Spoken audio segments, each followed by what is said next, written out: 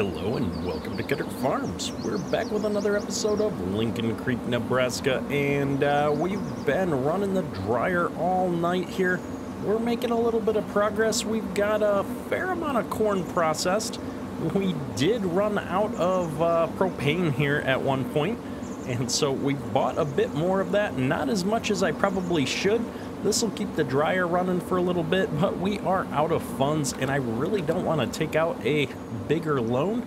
And so we need to get some of these bales sold here today to continue to fund bringing some propane in for this dryer. I think that's our plan. And so we managed to, I believe, fill this truck up here. We've got that all full. We've got a bit sitting in the dryer right now that we need to empty out. And we've got these trucks here. We can probably get these trucks emptied into the, we'll say, wet bin holding capacity here. So we're going to go ahead and fire this truck up, get it emptied in at least, and hopefully I can get all of this in there and get it out of the way. And I really like to have all of our corn into the bin system here so we don't have to worry about it anymore. And then we need to go out and get the rest of this baling figured out. We need to finish baling everything up. We've got to get the bales off of these cornfields so that we can start in on tillage today. So that's the plan today. It looks like all of this semi at least is going to fit into the corn dryer. So we're going to go ahead and pull this up here out of the way. We did manage to wash our equipment up last night, but we didn't put any of it away in the sheds yet. All of our equipment is pretty much low on fuel and in need of some seasonal repairs. So we're going to be putting that stuff in the shed over there, I think, and doing a little fixing on it here before we put it away for the year.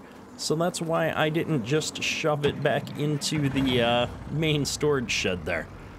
But we've got to focus on some of the harvest stuff before we get into maintenance mode here on the farm. So we're going to go ahead and see if we can get this truck all set up here, ready to unload as well.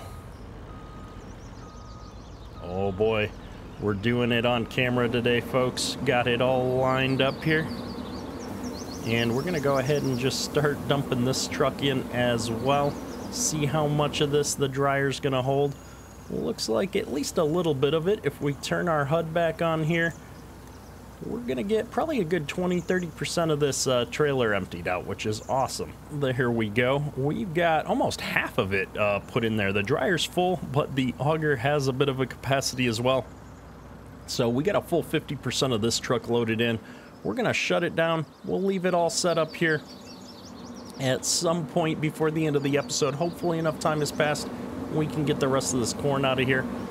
So with that, we don't have a tractor to come run this auger just yet, but that brings us to the next part of today's episode, which is a purchase I have made for the farm. If we come over here, we picked up this Big Tex gooseneck trailer here for the pickup.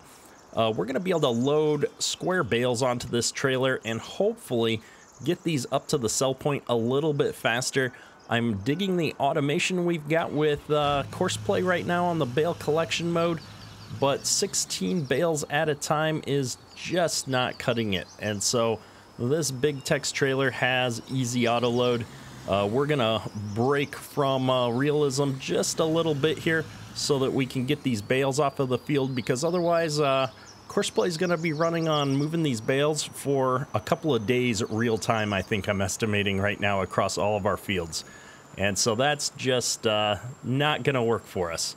So we're going to use easy auto load here to help us get the bales off of this field. Now, what I'm curious about, and we're going to test it out in this episode, is will the bale collection mode work with an auto load trailer? I don't know. Let's go try. So we're up here at field 50. I have stopped the worker from picking up any more bales while we bring this out here to test it out. There's a little bit of a ditch right there that I wasn't expecting. And so the trick with this auto load trailer is that it has two different sizes, and so I have to make sure we picked the large square bales for the 35-foot trailer here, which we have. And I'm going to turn work mode on And then I'm gonna grab this sell bales course, and I cannot use bale mode here with this trailer.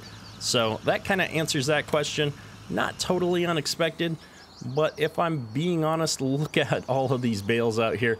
I think we're going to end up doing a faster job running around and picking up these bales on our own than relying on Courseplay to do this job for us behind the scenes. So the auto load zone on this trailer is fairly narrow. It's you got to get pretty close to the bales to pick them up, which is probably not a bad thing most of the time, but it doesn't lend itself well to just zipping around the field real fast to get all of these bales. So I do have to be a little bit careful. I got to pay attention, I guess I should say. And whoops, see, I missed that bale entirely.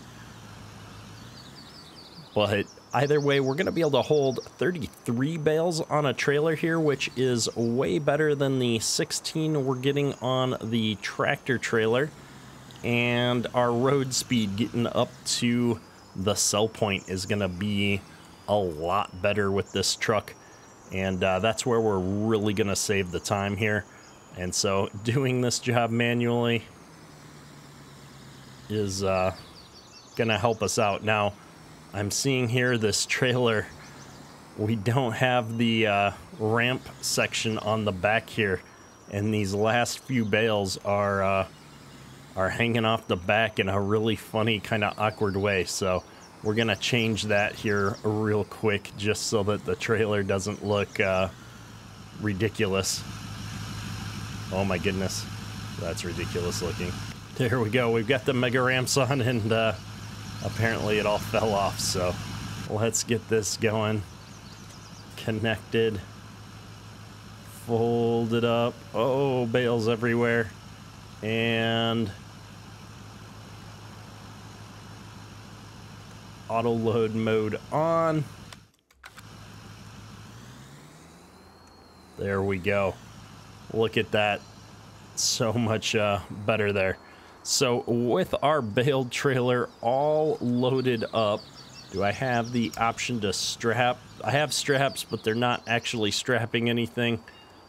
Whatever. We're going to leave auto load mode on, and that way we can unload it, and when we get up there, we won't have to worry about losing any bales. We are full. And so let's see if we've got a auto drive point to get up there. We do not. So we've got a field right across from there, field 24. So we're going to use the field 24 auto drive point here to send this truck up there. Once we get up there, I'll set up an auto drive point inside the animal dealer just to make our lives a little bit easier here with this process. But this is going to go at least twice as fast, if not even faster, with the way road speeds work here on this map. This is a 4X map, so we're covering a lot of distance to get up to the sell point here. And then if we jump over here to our baler, we were running soybean straw here up on field 32. I think what we're going to do is now jump up here to field 24 and finish up our soybean straw, and then we'll get switched over to run this down in our big cornfield towards the bottom of the map here after we're done with the soybean straw. Now I'm looking at my fuel. We're almost out of fuel here, so the other thing we're going to need to do is get our truck fuel tank all filled up here with diesel and bring some out to this baler so it can keep going. But we're going to at least get this guy moved over to the field here, and then we'll have to figure out the diesel situation momentarily. Oh man, that bale trailer's coming up fast. Is auto drive gonna detect me on the road here, or are we gonna have an incident? Oh, there's the brakes. Very nice. Way to go, auto drive. Alright, well, since we're here and we do have a little bit of fuel, we're gonna go ahead and just start this guy off, let him do some baling while we figure everything else out. And our truck is up here at field 24, so we're gonna go ahead and put this thing into edit mode and see if we can figure out how to put a waypoint here in the main sell point area. Our course here with the turnaround and everything for field 24. All the hectic lines all over the place. I'm going to go ahead and just record a course coming into the animal dealer here. We're going to put a pin in. We're going to have to back into this point anyway when we're delivering these bales, I think. So I'm not going to try and figure out how to get auto drive to go into there. And for the time being, we're going to just set this up in such a way, knowing that we're almost always going to be coming from this one direction. There's a turnaround there by the field if we ever need to have a more... If we ever need to go the other way out of this place, we've got that sort of kind of set up here. Not the best, but it'll do for now. And so with that all sorted, let's see if we can sell these bales now. So we need to unload. Boom, there we go. That was way easier than I expected it to be. Let's get this guy headed up to field 50 again. And yeah, that was $946 in one trailer here. So we'll be making progress so much faster now. Although I'm a little concerned by this 10-minute timer to get back to field 50. Do we not have a great course for getting back there? I bet we don't have a ability to cross over on the auto drive course to this point. We're going to have to solve that when we get back down here. So coming back down here to field 50, the main reason that it was going to take so long is we've got no way to actually get back into our point when we're headed this way down the road. And so what I'm going to do is hop on this main path right here, and I think from this point I'm going to make a little circle part here where we kind of go off the side of the road just a smidge and then zip back around into here and into this other course. So this is going to let us hopefully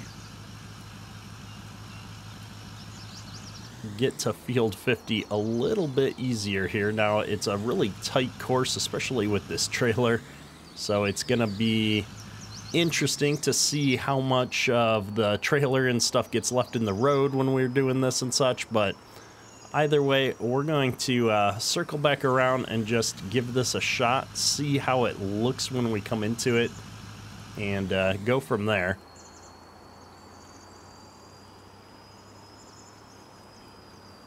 As long as we don't run into the field or hit a telephone pole, we should be all right.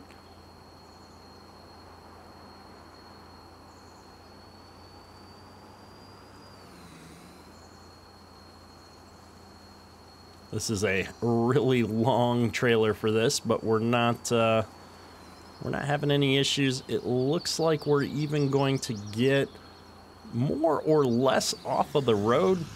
We wouldn't be able to get by that with something else, but you know what? I think for today, that's gonna do it. So we'll go ahead, set that back to animal dealer. We're gonna need that in a second, and we're gonna come out here and pick up some more bales. So let's get auto load mode turned back on here. Let's turn off the auto drive edit mode because we don't need to see the indicators for that. And the nice thing about getting out here and doing this is we can actually go down the rows for the most part here and pick up these bales without having to do a lot of the crazy turns I was doing up in that smaller section of the field. So this is gonna really speed up loading the trailer, and it looks like whatever we were doing earlier dragged a whole bunch of bales down here to the end of the field. So this is gonna make for easy loading, getting this trailer filled up here. we'll just clean this mess up all at once. And I was kind of wondering if this Super Duty was going to be able to pull this big trailer with all these bales on it, but it is champing it out no problem.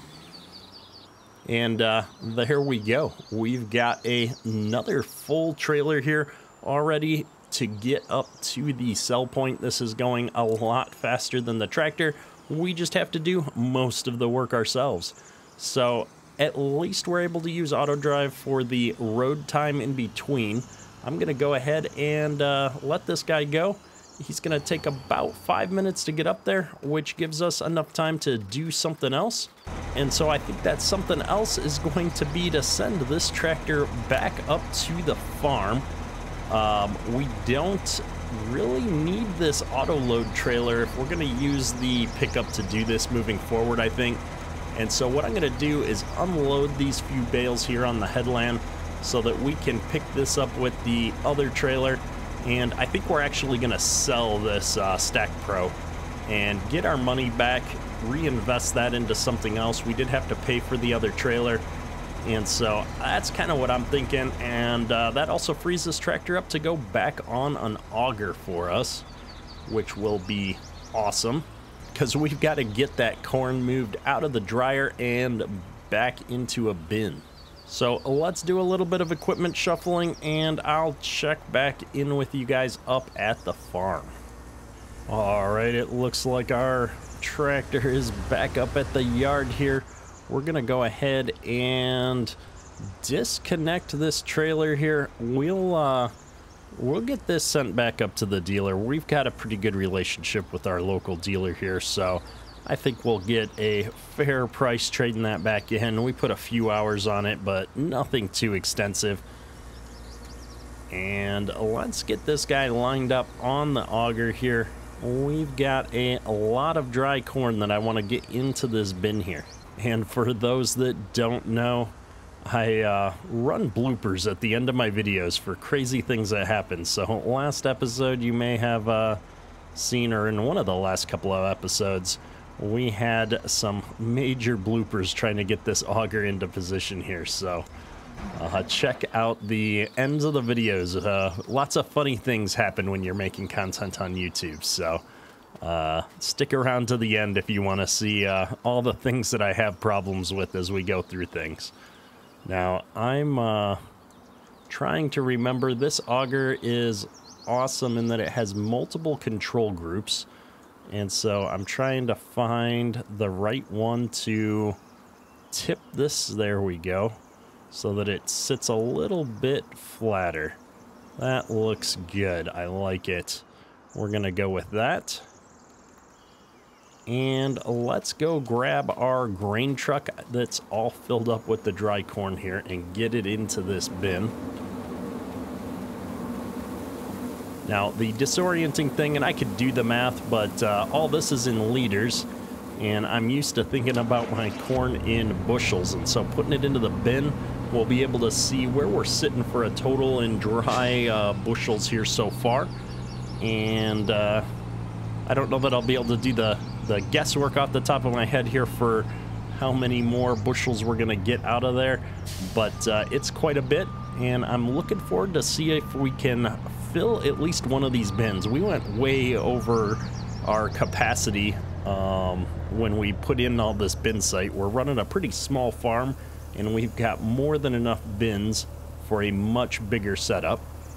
Now, I'm trying to see, I don't see the corn going into the top of the bin, but I also don't see it stacking up in the auger here, so it must be making its way into the bin here. Sometimes the animations, oh, there's, nope, sometimes the animations are just a little funny here in Farm Sim. But we are loading up the dry corn here. We're already at 6% of this bin. Maybe we will fill this bin up. We'll see how it goes. So that's all in there. Let's go see if we've got another full truck's worth in the dryer already. We may even have a couple of trucks worths in there because we did run the dryer all night. So this will be an interesting test just to see how fast this is running and how much we need to be paying attention to it. It's going to help if I put the truck under the auger though. And I have to say, I'm really liking this grain dryer setup. It looks cool. Ooh, we had 500 bushels just sitting in the auger. That's interesting that it holds that much on its own. We've got another 2,000 plus bushels in the dryer already. I like the dryer animations. I like the look of the dryer. I do wish that I had a better way to kind of set up a real wet bin and have it run in with the auger. We'll have to figure that out, because there's two different types of augers in Farm Sim. There's the type like what I'm using here that loads into the truck, where you hop into the auger and trigger it to start unloading from one thing to the other. And then there's this type that acts like a trigger, where you dump into it and then it automatically unloads into something else. And so what I would need is a big auger like this that functions like one of these, which would be a fairly easy edit. I just haven't gotten around to that yet. So it looks like our truck is full and the auger is just filling up its own 500 bushel capacity, which is always a little weird. It's almost like it's its own little holding tank, but we could probably tweak that down to be just a couple of bushels. It needs to have a capacity of some kind for it to function appropriately. And so I understand why that is from a Farm Sim mechanic perspective, but 500 bushels is a bit much. So we're gonna go ahead and just keep dumping this corn into this bin, and we'll see how far we get here. So I tabbed up here to check on our truck, and it looks like the auto load functionality turned itself off at some point. I don't know what happened, but all of our bales fell off the back of this trailer here. And so we're gonna have to load these back up. Now, thankfully, they're all right here by where the truck was at. I'm really not sure what caused that to happen. Maybe it's because it's out of the loaded game chunk or something like that. I don't know. It's very bizarre, but that could have been a big mess if I'd have to have run back and tried to find all of those bales on different parts of the route. So we'll keep an eye on this and see if this happens again, or if I can figure out maybe what's causing that. I'd really like if we could just strap those down. Maybe if I turn auto load off while I'm sitting still and then try to strap those bales down, it would work better. I don't know. We'll get this thing back up to the field though, and we'll try and mess around with that before we send it back up here again. Either way, I want to keep this truck moving because we've got way too many bales to deal with today. Another truck into the bins. We're going to keep going on this corn as well. I think we've probably got maybe 2 more grain truck fulls here in the dryer yet to go. So we're gonna catch up real quick here, obviously, on the dry corn. Yep, we don't have that much left in there, so we'll get caught up on dry corn here, but I'll be curious to see if we can get all of the wet corn dried in a 24-hour period. We're still pretty full up, and I don't have capacity to put any more from the semi-trailer into that grain dryer yet. Now, I haven't been running the time up on the game. I could be running at 5x to pass more hours right now, but I want to keep us in the morning here on day 2 of early autumn, because we might try and seed some winter wheat here before we pass out of early autumn, and see if we can get a crop of winter wheat in and then still put beans in some of these fields. I'm not sure how that works in this geo exactly, but either way, some winter wheat sounds like something fun to do. So this truck makes it back up to field 50 lickety split here. It worked out really well with this little, I guess, U-turn that we put into our auto drive setup here. So let's get this thing loaded and we'll test out the strapping mechanism here. All right, so we've got this all loaded up. So let's bring up our UI here actually. And I'm gonna hit the auto loader unload and see what happens while we're sitting still. And then if I strap this, it's gonna strap everything except for the ones on the very back, it looks like. Yeah, that's a problem. All right, so that doesn't really work for me. So we're gonna turn the auto loader back on and grab those back bales with the auto load, and then hopefully they're gonna stay on here, and we're gonna go ahead and send this guy back up to the animal dealer, and hopefully auto load stays loaded here. I guess the alternative is I could take myself down to 30 bales or 27 bales, I guess, not load these back 6 that can't be strapped down. But we'll see how it goes. We'll see. So we're letting that bale trailer take its way up to the animal dealer here, and we're gonna see how much of this trailer we can sneak into the grain dryer and auger here. Not enough. We've still got 43%, so we got a ways to wait here on that. That's all right. We're all caught up on the grain truck side of things as well. We'll put the last little bit into the grain truck just so I don't have to think about it. But we don't even have a full grain truck here. And if we pop open the UI here, I just want to make sure we still got 3,000 liters of propane here, so we're doing pretty good on that front in the moment. Nothing really to think about or do with that. Let's pop open our commodity menu here and just see how much dry corn we've got. We've got almost 6,000 bushels of beans harvested here. I think if we scroll over here to our dry corn, we'll be able to see in our silos we've got a little over 5,000 bushels of dry corn here. And really we haven't put that many loads into it, so we're gonna have quite a bit of corn here soon, hopefully. And yeah, we're gonna just keep things going. Looking at the bin, that 5,000 some bushels is only 191,000 liters here of dry corn.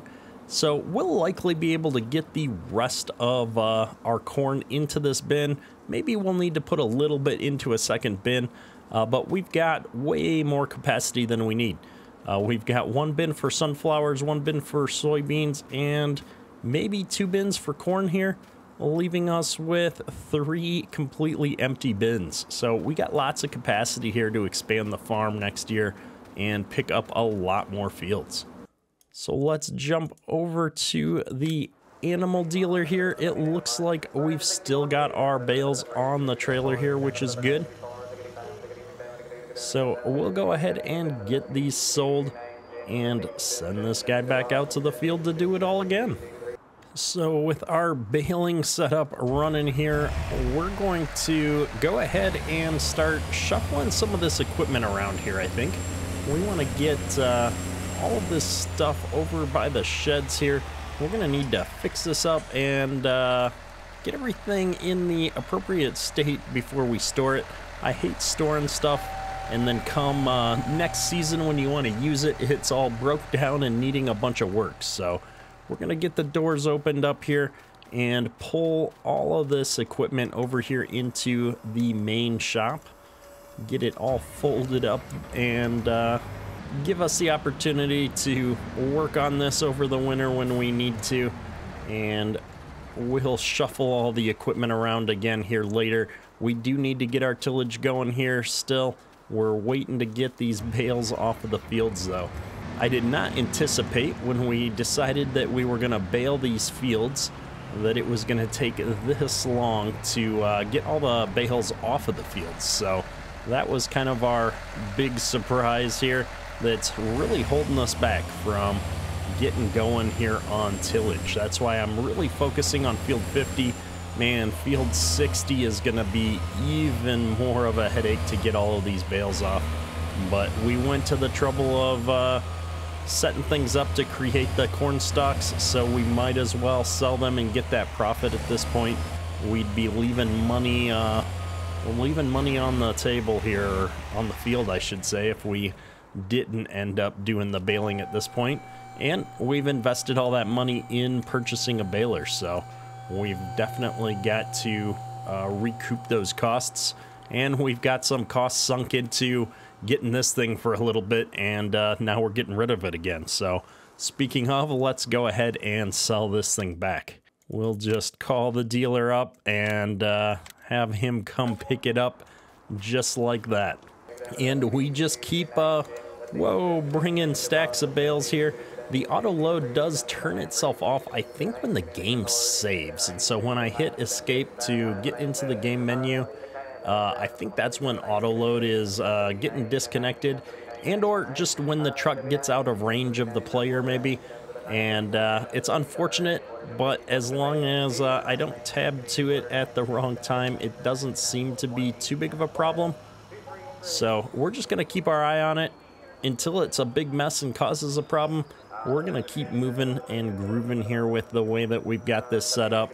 It's slightly less realistic in that I'm not actually loading these up on the trailer myself, but let's be honest, we've already invested a couple of hours into hauling bales today. With this setup, I can't imagine if I was stacking them all myself. So look at all of these bales. This guy finished the first half of the field. We're out of fuel. We've got like fumes in here. So we're going to leave him sitting here. One of these times I'm going to bring a bunch of diesel back on the pickup and get us refueled. But for today, I think we're in a good enough spot. We're definitely not going to catch up with the baler, so this thing is an absolute beast. It gets through these fields real quick, so this has been a great investment for us. And I think we're going to wrap the episode up here today, and I will continue hauling these bales off camera, I think, for a bit, because that's going to take us a bit of time. Next episode, we'll jump into tillage. That's all for today. Kedrick out. I did not anticipate when we decided to do some baling. Oh, whoopsies.